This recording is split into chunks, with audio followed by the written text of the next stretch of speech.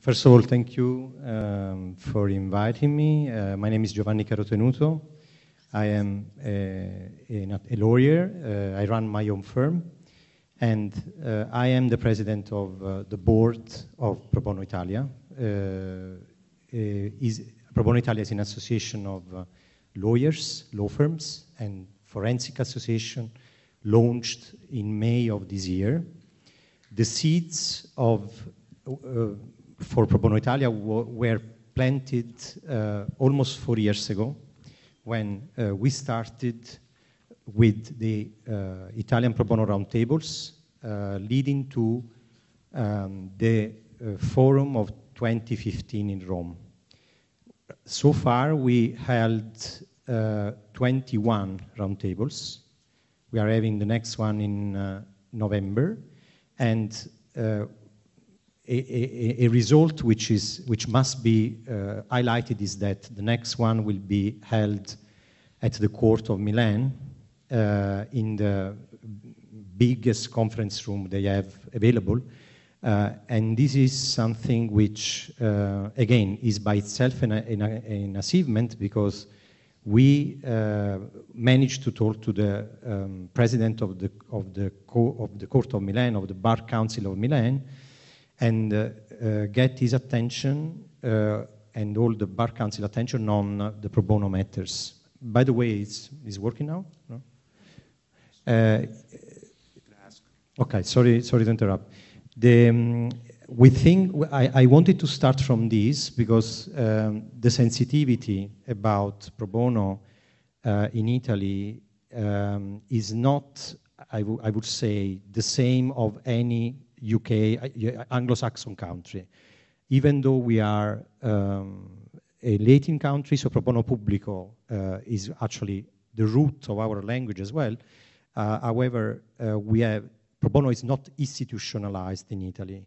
So we thought that Pro Bono Italia could be a good occasion to promote and spread a pro bono culture in our country, starting from the bar councils. And so the dialogue with the other lawyers, law firms, and when I say law firms, I mean small, medium-sized, and big law firms, global firms, but also with the local bar councils is absolutely crucial. I mentioned the roundtables. Each roundtable is structured in a way we introduce first NGOs, new NGOs, then we discuss upon new or ongoing projects, and then we have a final session of Q&A or open to any kind of proposal of new initiatives. The path leading to the establishment of Pro Bono Italia was actually long and not easy, because we also had to understand the right formula for the association. The reason is that the movement of Pro Bono, the one I'm speaking about today, started by the support of PILnet. So in 2014, we had the chance to, almost all the people who were involved in Pro Bono to get together and speak about how we could be effective in promoting Pro Bono in Italy. And so the roundtable were a great tool, and we are keeping this tool also on a going forward basis.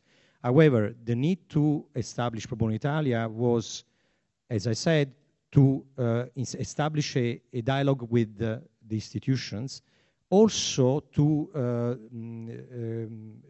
get the sensitivity of the ordinary people about some important themes. One of them is migration. We are now also organizing an event, hopefully for next year, on this argument, and I believe that it's important to get the attention not only of our world, but also on social, economic, and I would say, generally speaking, political meaning of this phenomenon. I don't. Okay, I can say next. Well, I actually already covered this, but we can actually, you can please go back just to mention that the members of Pro Bono Italia, as you can see, are of course the global law firms, most of them, but you can see from this picture slide that we also have medium-sized firms, some solo practitioners, and this is important because our goal is also to involve lawyers and law firms from all over Italy. One of the points Dima made in presenting to the speakers this session was, why do you think your initiative can be good to the population and which kind of people you can get involved? I believe that nowadays in Italy, particularly after almost 10 years of recession, our target is also ordinary people. So we are not only talking about people in real necessity, but the legal aid institute we have is a constitutional right, only covers court fee expenses and fees, and the threshold is actually very low, is 11,500 euro revenue, annual revenue, gross for the entire family. So you can imagine that there is a big gray area which is not covered by the legal aid. And we think, and we have experienced so far, that there is room for pro bono help from lawyers. You can go on, because I would like just to continue by saying, this is no, please, that one, please. One before, this one. This is the network we have, so you can see that, and I'm talking about the Italian Pro Bono Roundtable. We have 300 plus participants, 60% law firms. The rest is NGOs, large companies, just a few of them, legal clinics, and the 2 clearing houses. The point is here to try to involve the civil society, and I just would like to spend one word more about the legal clinics, which is a movement in Italy. We've just signed 2 agreements with Roma Tre and Perugia University to get the help from them. And the next roundtable in Milan will dedicate a big part to legal clinics, just to get the attention of students, not only of professionals. Law students, of course, monitored and supported by professors or lawyers within the university. Next one. Those are the 2 clearing houses. CHILD is a coalition of 35 associations, particularly dedicated to the civil liberties and human rights defenses. They are part of PILnet network as well. And the other one is CSVNet, is the national coordination of the volunteer service centers. They have almost 10,000 centers spread all around the country. So it happened through a good intuition of PILnet to involve those 2, let's say, organizations. And in the course of the time, we succeeded in establishing those 2 clearing houses. Next one, please. You can see from this slide that we have an increasing number of requests spread through the 300 plus people mailing list. And we started the first year in 2015, I think we had something like 18 requests. Now, only this year, we are in October, I think we have 58 requests. So you can see that there is an increasing number. Totally speaking, we had something like 150 requests successfully dealt with. And also, I would like to thank, there are many law firms in this room today, most of which they have offices in Italy. Thank you very much, because any request, as far as I know, is taken in a matter of minutes, not even days, minutes. So we are very happy for this. So just to finish off, we literally are working round the clock in order to, and to be perfectly honest, I also like to say something like a personal note. It happened that a couple of years ago I started my own firm. So in other words, I'm just doing something like 2 startups at the same time, and perhaps this helped because I don't have to, set my clock about billable hours stuff. I can devote my time a little bit more free than before, even though I have many organizational things to look after. And this is a personal note, but all the people we have on the board and helping us, I have to say, are exceptional individuals. So our aim here is to get even more people, more professionals involved. So if you have offices in Italy and you think that your peers there, your folks there can be of help, please get in touch, and I'm sure that we could build on this. Thanks. Thank you, Giovanni.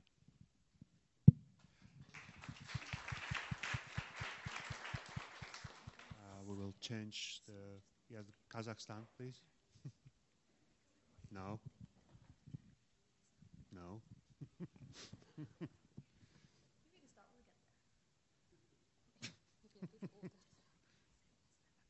Trying to make the clicker work, among other things. So Tatiana, please start.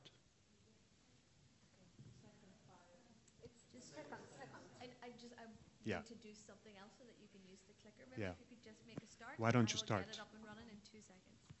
And if you can put the slides in they auto will mode, in a minute, so that they change automatically. My name is Tatiana Chernobil. I am from Kazakhstan, and I am on the other end of the equation, so to speak, at the recipient end. I'm a consultant for Amnesty International for Central Asia. I'm a member of the Coalition of NGOs Against Torture, and I'm also a participant of the NPM in Kazakhstan, and mostly work on torture cases, torture-involved cases. And we have some experience at the NGO of referring our cases to lawyers, to criminal lawyers. We don't have a pro bono in Kazakhstan, but it's questionable, yeah? What you call a pro bono? Of course, we have people willing to work voluntarily, to volunteer their time, professionals, legal professionals who work on cases. They don't advertise. If you can just put it on an auto mode, I'm not going to change. They usually don't go public about that. They think that it's their moral obligation that they owe to the society, that they owe to the public.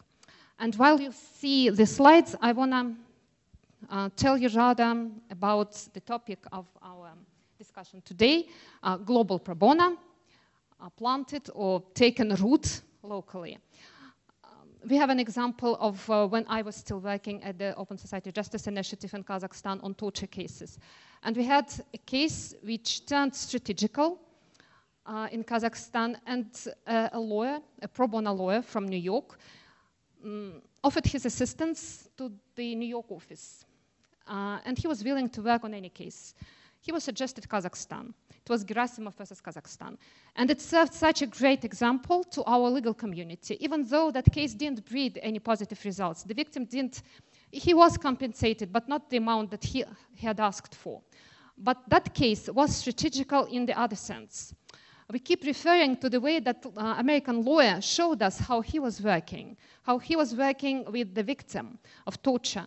And we keep referring to that case and that quality of work to our legal professionals. And as recently as last week, for instance, when I was a trainer at a training for judges in Kazakhstan, I was again referring to that case. And that case is back from 2009. So that lawyer, Joe Sir, from Lovells law firm, global law firm from New York himself, he came to Kazakhstan. He was assigned one case in Kazakhstan and several cases in Kyrgyzstan. He was taken to a small town, in a very cold town, it was in winter, in Kazakhstan, and shown to the victim. I wasn't accompanying them, it was someone else, and he was videotaping the way he was working with that victim of torture. He first asked that victim of torture to tell him what had happened. And Alexander told him. So they were videotaping, and they were taking breaks. It was taking quite a long time. And after that, Joe asked Alexander the question. He said, I'm going to repeat what you have just told me, and you will correct me, please correct me, whenever I am wrong. So he repeated his story. And then there was the third stage where he asked Alexander to show on the people who were there in the room what had happened physically. So, and that videotape we used as evidence when we submitted the case to the UN Committee Against Torture. And it was the first case submitted against Kazakhstan to the Committee Against Torture after Kazakhstan had ratified the OPCAT, or not the OPCAT 21st article. And it was that case that was adjudicated against Kazakhstan. Yes, sorry. Kazakhstan was found guilty. And when we got the case back, it was the first and remains the only case in Kazakhstan implemented so far where the victim had been compensated more or less decently. And there was another case in Kyrgyzstan where Joe also was working, which Joe was also working on. And that case turned out to be precedental in the whole UN Human Rights Committee jurisdiction, jurisprudence, thank you. In that case, the victim, who had been tortured in a police station, returned safely home the way he could, but died there a few hours later or a day later. And it was the first time that the UN Human Rights Committee said that we see the link between the person's death and his treatment or the time he had spent at the police station. Although the police and the state were saying that and arguing that there was no link. So that case turned out to be strategical. So we see how that person, who is an American lawyer, who had to do or wanted to do his pro bono work, how he used his experience in Kazakhstan.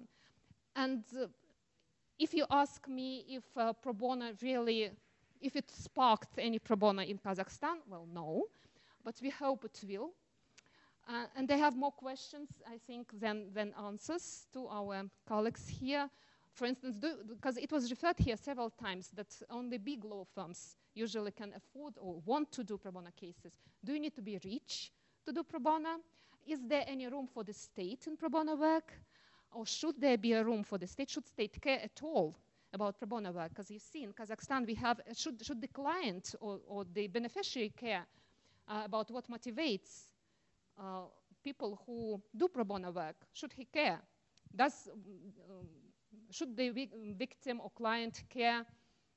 Was there commercial interest? Was there ethical interest or religious interest behind someone's work done pro bono? So I have all these questions and would be happy to hear your answers. Thank you. Thank you. Hi, my name is Takgon. I'm from Dongcheon Foundation in Korea. So Dongcheon Foundation is a public interest law foundation founded by a law firm called BKL in Korea, and we focus on 7 areas of minorities, including refugees, migrants, North Koreans, gender, teenagers, social enterprises, and welfare. So we do our own pro bono work, and we also act as a coordinator for the law firm BKL.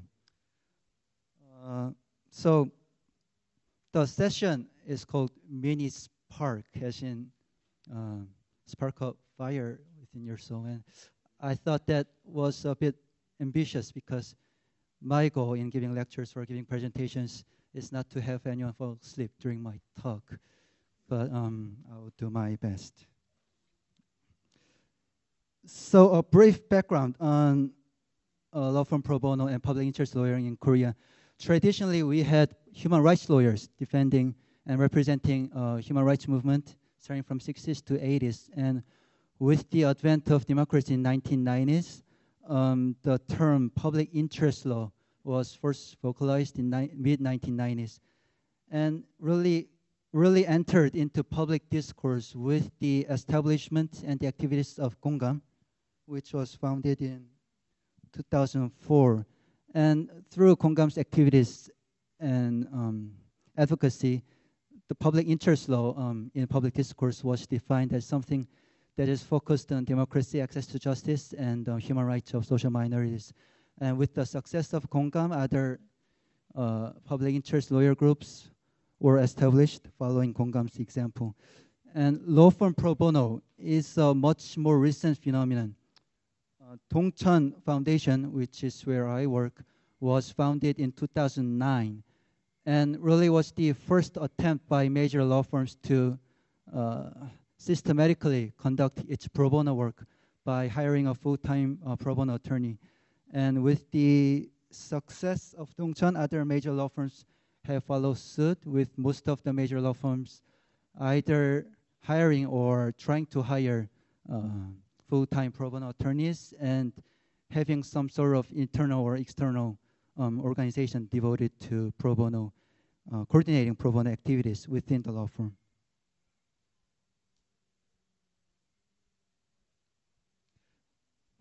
So Korea today.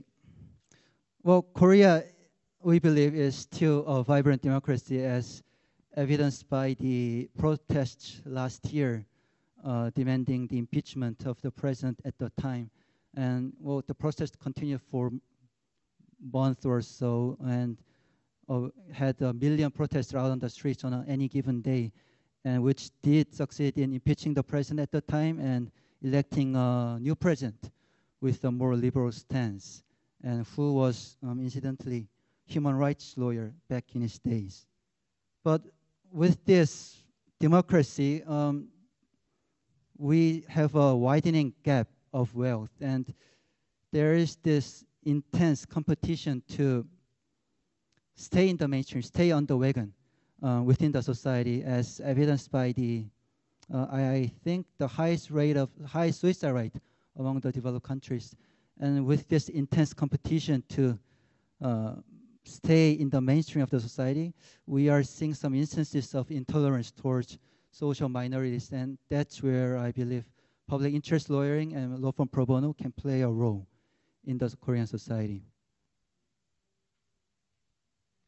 I'm stating the obvious here, but the quite extensive state-subsidized legal aid in Korea has been inadequate and probably will be inadequate to protect and advance the human rights agenda of social minorities, while on the other hand, public interest lawyer has been influential in advancing progressive agendas of human rights of social minorities. And I expect and hope that law firm pro bono will walk down the similar path in defending the human rights of social minorities.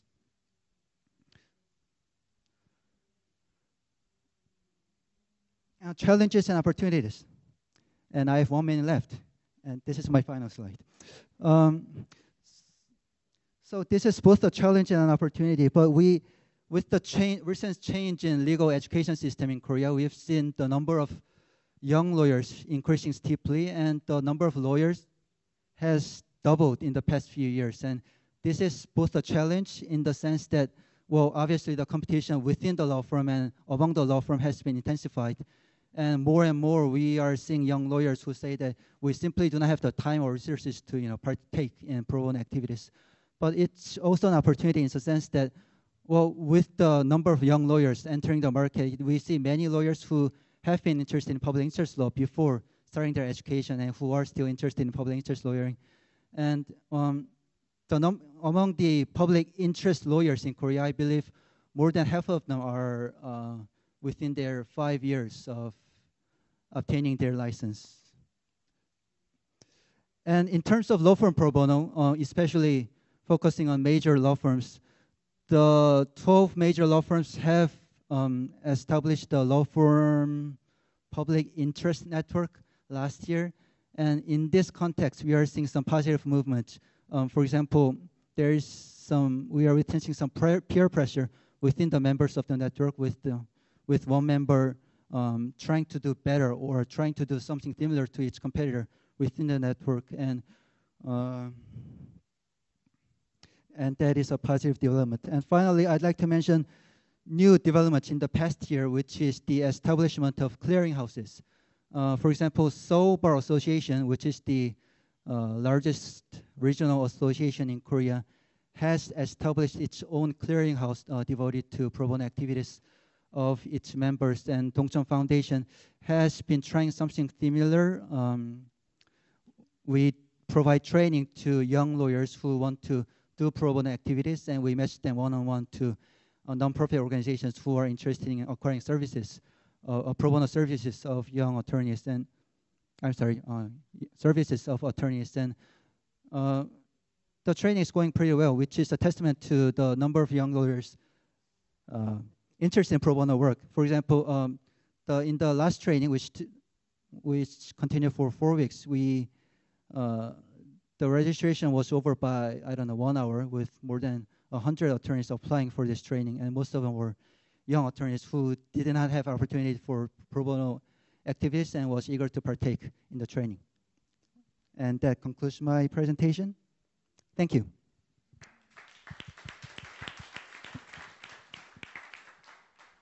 Thank you, Takgon. Yvette, Mexico. Thank you. I'm going to stand up because I can see the slides.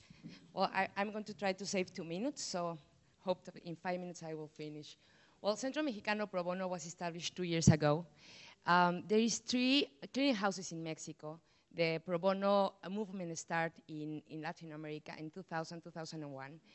And Centro Mexicano Pro Bono was established in order to add and to be another pro bono actor to help to coordinate the pro bono work in Mexico. That is something that we need. Please, before to tell you about a case of a study that I'm going to present, I just want to tell you about us. Well, the beneficiaries of Centro Mexicano Pro Bono is vulnerable groups, nonprofits, and social entrepreneurs. And the nonprofits, we help them because we help to help the people, so they can continue helping. There is so a specific laws for nonprofits that these NGOs doesn't know very well, so we help them with all their obligations. And the social entrepreneurs, we think that if we help them in the part of entrepreneur in the first steps to incorporate as companies, we can help them to do it in the right way and to be in the how can we say under the law. We have key partners. We have 13 law firms. Of course, we work with the major law firms in Mexico, and some of them are international ones like Hogan Lovells, Baker McKenzie, White and Case, and other ones. Also local firms. And we have also working with these other 2 clearinghouses, Appleseed and the clearinghouse of the Bar Association. And well, we work a lot with nonprofits and government. And this is my team. This is the intern, they are students and they are doing the social service in Centro Mexicano Pro Bono. Next, please. Well, this is how the demand of pro bono work we do. Most of them is in nonprofits. We help also the entrepreneurs and individuals. And why we don't help more individuals? Because the pro bono lawyers that are working in Mexico are from these top law firms, and they are specialized in corporate law. So we don't have many civil law, family law, and human rights specialized in Mexico to help us with individuals. Well, this is, after 2 years, we have received and helped 105 individuals, 60 nonprofits. We have given 8 legal trainings, and well, this is about the hours of pro bono we have done. Next. And something that I want to tell you, it's that with this disaster that we have in Mexico, the earthquake in the past weeks, we have a very encouraging challenge to help. All the society in Mexico were helping from his side what he couldn't. We have seen doctors, psychiatrists, and lawyers helping in this disaster. Next, please. So we we, as a Centro Mexicano Pro Bono, since the empathy, this were our office, by the way. this second floor were our office. We lost everything there. So we start to think in the same day with the other clearinghouse, what can we do? Because if we have 300 lost humans, and but many people lost all their property or their patrimony in the city. So we start at the same day looking what we can do. Next, please. So what we did is we approached to the other cleaning houses just to bring the effort strength. So we started with a platform in internet, receiving all the cases, all the legal questions that the people had, and we also work with the law firms, saying, well, we are going to receive these cases, so we is willing to receive the calls and to give this legal advice to them. And also we decide to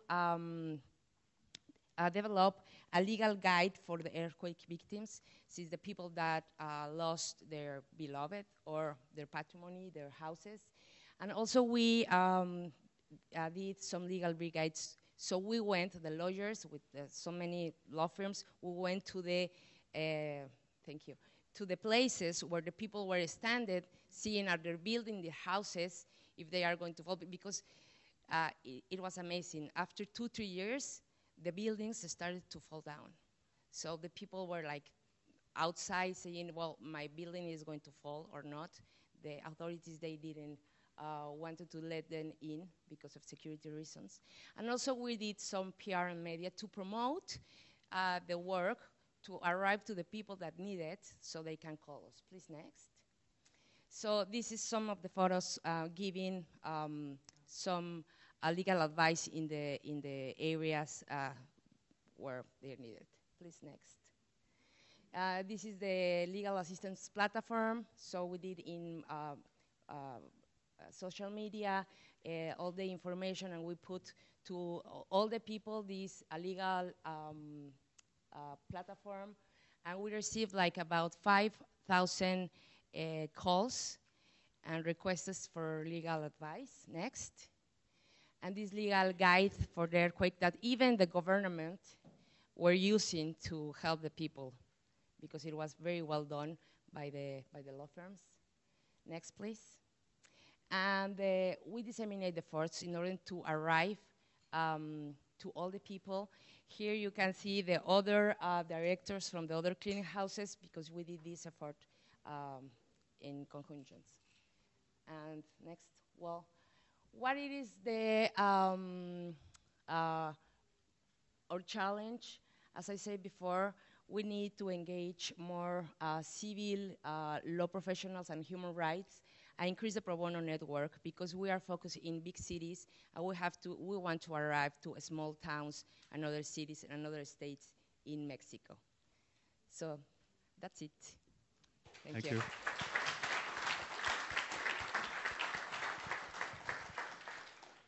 And finally, Flavia and Bianca, Brazil. So you need 2 mics. I'll stand as well. So good afternoon. I believe you are bringing a quite different perspective, because we talk from a top local law firm, which is Mattos Filho in Brazil, and we are able to talk about pro bono in the region and the development of public interest law, because Mattos Filho started pro bono even before there was a clearinghouse or a debate about pro bono in the country. And I am nowadays the only full pro bono coordinator in the whole country as well. So just to explain to you where do we speak from. So I think it's very important, before talking about the development of pro bono in the region, to understand something which I believe is very common to other countries here, which is a context of deep social inequality. So we cannot think of access to justice without having that background context in mind. And here are just some of the ideas we're going to try to do in 7 minutes. Flavia, do you want to to say. So some introductory reflections of talking about access to justice in Brazil, the Brazilian judicial system, and then a little bit of pro bono and what we have been doing. So, yeah, maybe. And I'll give you this. Yeah, it works. So this is from a publication, this phrase from a publication that, and I believe it's common to all Latin America, that although the region, and I believe you agree with me, and I'm happy to say Lee has something similar in Korea, although we have a development of our constitutional rights and of our democracy, effectiveness is just another thing. So we had, and yesterday we spoke a lot about law written and law into force and effective, and I believe Latin America and also other countries present here also suffer from the same. The reality shows, although we have very advanced constitutions, it shows a lack on the access to real rights, not human rights, but rights in general. This is a photo I always like to show, and I believe it explains Brazil very well. And these are like neighboring communities, if you can call the right one a community. But this is what happens in Brazil, and it got better in the last 10 years, but not essentially to a transformation. So, and this can explain a lot what access to justice means as well. So a law firm like Mattos Filho, and the fact that the country has 835 lawyers. This is data from 2014. So we have a proportion of one lawyer to every 245 people in Brazil, which doesn't mean those people, though the majority of the population have any access to justice. And although our constitution, however, our constitution recognizes the access to justice, the free access to justice as a right, and public policies have been fighting to establish some institutions dedicated to it, but once again, with lack of structure, with lack of resources, and effectiveness. So here just some informations of our judicial system, and I believe this is a very diverse room. It's not the case of explaining how do we work there, but important to know how a common citizen can have access to free legal services according to our constitution. The appointment of a public defender, free legal assistance asked to a judge if the person says that affirms not to have the financial resources to do it, operation of legal clinics, and we have just a feel, I believe we won't have more than 10 legal clinics in Brazil, despite the huge, the size of the country, and the rendering of pro bono legal services, which is very recent, understood like, pro bono as we have the model of the American firms, and this is from 2001 as well in Brazil, although we have started at the firm. I wasn't there at the time. I was still studying to go to university, but Mattos Filho started in 1999. As well as in Italy, Giovanni, Brazil also, for a person to go to a public defender, it has to prove not to earn more than $300 a month, which is the minimum wage equivalent. Now, this currency must have changed a bit because of the crisis, but something around that. And as I said, federal legal assistance and legal clinics also guaranteed, but not effective and not spread out throughout the country. And so just a brief introduction, and I believe Flavia now can talk about the development of pro bono, because she was the lawyer, like Giovanni is now in Italy. She was the one in Brazil 10 years ago, putting a whole pro bono community, and that's why we are here together. Good morning, everybody. Thank you, PILnet, for the invitation to be here. And as Ivette mentioned, everything started in Latin America in about 2000. And we shared our presentation because I represent the history of pro bono in Brazil. I started everything in 2000, and Bianca now is the head of Pro Bono in Mattos Filho. And I'm also the chair of the Pro Bono Institute, Brazil. Instituto Pro Bono is the only clearinghouse in Brazil. And the important is to mention that our bar association, OAB, first issued the resolution of Pro Bono in 2002. And this resolution was very restricted, and we could only render Pro Bono services for NGOs.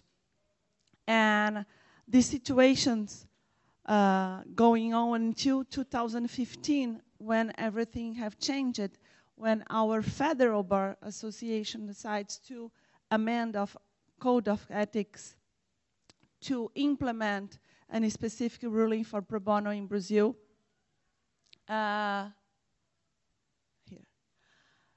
Allowing lawyers to do Pro Bono for individuals and for not-for-profit organizations. And it was a revolution 2 years ago, and it made our firm to understand that we could also restructuring our Pro Bono program. That's why we decided to bring Bianca, the only Pro Bono coordinator in Brazil, to develop a new program to start working with individuals. So we have now these main guidelines for Pro Bono, but the main issue is now the promotion and the defense of human rights. We decided to start working for individuals and to implement it inside the firm. So now we work with refugees, human rights, and LGBT rights. And this experience has been, for us, incredible. And now most of our associates in the firm do Pro Bono.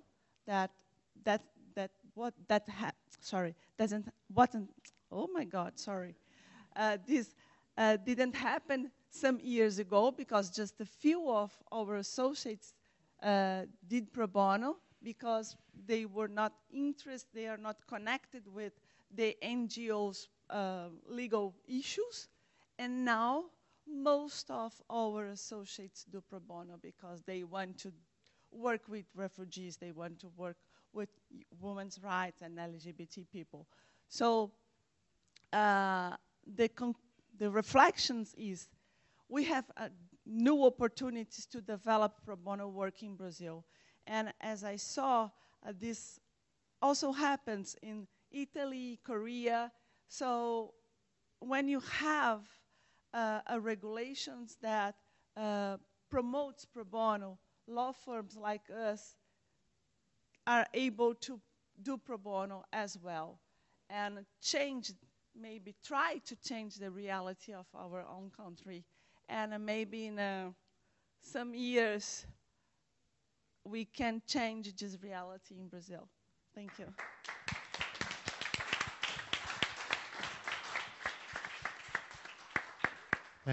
Thank you so much, everyone. Well, the lunch officially started like 7 minutes ago. But if you guys feel like maybe we can stay for another 5 minutes to see if people have like burning questions or comments. But also I'd like to mention that after lunch, we'll have something called Global Pro Bono Cafe, where I understand most of you will be available to talk about the particular places or countries or regions. But if people want to ask a question or two now, please. I'll ask people, keep people from their lunch at my risk. I'm Eamon Conlon from Ireland. It was interesting to hear about the role of the Bar Association in Brazil, and I was wondering in the other countries that are being spoken about, whether either local or national bar associations have been a hindrance or a help or just uninterested in developing pro bono culture. Perhaps I can start by saying that, first of all, some of them looked at me and still look stuck in the medieval times. Sometimes, I'm sorry to say that, but it's true. Secondly, there is a concern about fees because they also have the obligation to look after that. So anything which is related to pro bono sounds a bit challenging in this sense. Thirdly, and not lastly, we have an increasing phenomenon of poverty among lawyers, which means also that a lawyer who cannot go ahead and try to make a living out of his job is not so willing to do pro bono. So those are the elements. And last but not least, through this kind of initiative, I noticed that there are many lawyers, regardless of the economic crisis, who do what I call the Italian way to pro bono. So they provide services for free to people in need, but they are just not organized as such. So there is no institutionalization. So the discussion and the dialogue with the bar council, the law society, what you call law society, is I think crucial, at least in my country. Thanks. Anyone else? Others?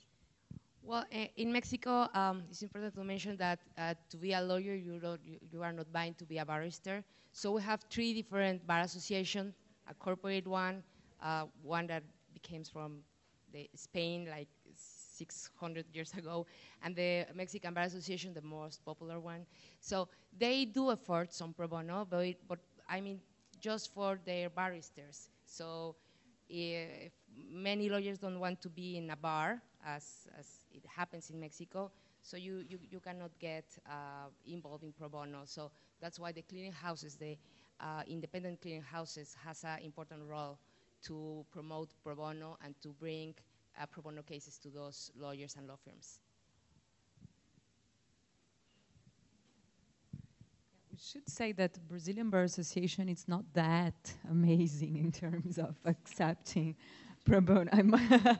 We had an advance, but still the mentality is in the sense that pro bono is a way of attracting clients in a not fair way. And then we have like the director of Pro Bono Institute in Brazil, Marcos Fuchs. He says something really funny, saying, there are pro people for everyone. Don't worry, like we can work on that. And lawyers can offer, they will never be the clients able to pay the fees of big law firms in Brazil. But still there is this mentality of, oh no, maybe something related to the fees. And also to publicity. We cannot say every time we have to do a social report, Flavia and I are, oh, should we put the names of the clients or of the organizations we work with or not? Because the Committee of Ethics of the Bar Association might understand that it's a way of publicity we are doing through the pro bono work. So it's still a long way to go, but at least the regulation is there. So Korea. Well, the Bar Association in Korea is not that amazing, to repeat the situation in Brazil. But in the Korean Bar Association's defense, I should mention that Korean Bar Association actually petitioned the National Assembly for the amendment of our Attorney Act to introduce the mandatory pro bono requirement of attorneys, even if for mundane reasons such as maintaining the political power of bar associations. But recently, we've seen a series of bar association presidents who have been conservative and not really sympathetic to public interest lawyer groups or the causes they represent. But even if for the reasons of maintaining the lobbying power of the bar associations, or even for individual agendas, political agendas of the presidents, bar association in Korea do maintain some form of pro bono activities and organizations. In Kazakhstan, we are in process of institutionalizing pro bono, and the bar is strictly against it. Because they think that they work in the state-sponsored legal system, which is not pro bono. You get paid very little, but you do. And they don't consider that fair for them to provide something pro bono. And we, as human rights community, we are facing this real problem, how to motivate people. We know that you can't impose pro bono, which the state is trying to do now in Kazakhstan. You can't impose it on lawyers. That should be voluntarily. But still, this number of people who are in need of free legal assistance is big. So we only can hope that lawyers and they might be willing to do something pro bono. Thank you. I think we have to stop here, and I sincerely apologize for the mess in the beginning, and encourage you to continue to communicate with each other. And let's give the speakers a round of applause.